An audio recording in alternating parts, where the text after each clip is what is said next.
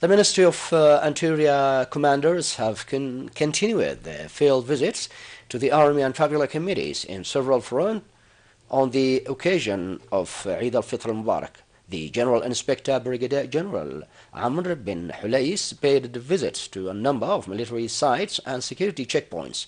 He congratulated them on this religious occasion and gave them symbolic gifts.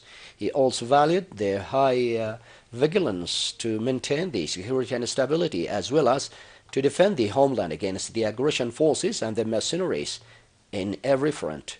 On the other side, the security guards and the army and tribal committees have expressed their gratitude for the special attention to the Ministry of Interior during Eid al-Fitr.